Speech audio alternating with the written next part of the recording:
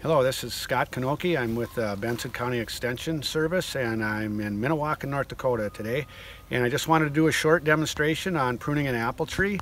And at this time it's late March, early spring, so it's the time that we want to be pruning before we get a lot of growth and stuff coming on, and that way we can decrease any disease spread. What you'll need is just a regular pruners.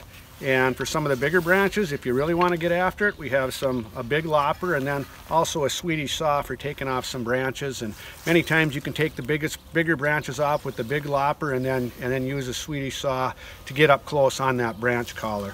But what I'm trying to do is to open up this canopy. I've been working on this tree for a couple of years and just trying to open it up a little bit so we decrease the amount of disease and stuff. And what I don't like sometimes, and some of our trees get so awfully tall, so I'm trying to train this one to have lateral branches coming out. And you can kind of see what I've done in the past a little bit here. And some of these are, you know, they want to grow right up to the heavens, and pretty soon you're going to need an apparatus with a basket on just to get your apples. So I'm gonna prune out some of these branches that go awfully high up into the air. And there again, if they're growing into the canopy, you want to remove them because eventually they will cause rubbing on each other's branches and you can create a wound, and that's just a perfect spot for disease to take a foothold and get started. We've had a lot of fire blight these last couple of years, especially in some of the ornamental crabs, and one particular one, a Zestar, had quite a bit in it. So by keeping this canopy open, we can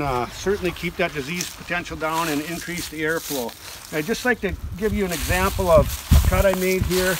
When I make these cuts, I don't want to dig into the branch itself.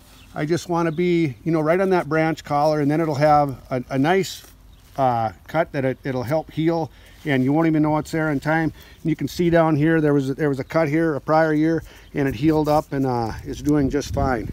I talk about some of these branches growing inside here. We kind of want to thin them out a little bit there again for added circulation. And one thing Tom Kelb told me when I first started pruning trees, he said, you show that tree who's boss. You're not going to kill the tree. But one thing he did caution me on was don't cut off more than 25% of the branches in one particular year. Otherwise, it's a bit of a shock to the tree and it takes a little more time to recover. So if you just keep up at it annually, you can keep it clean.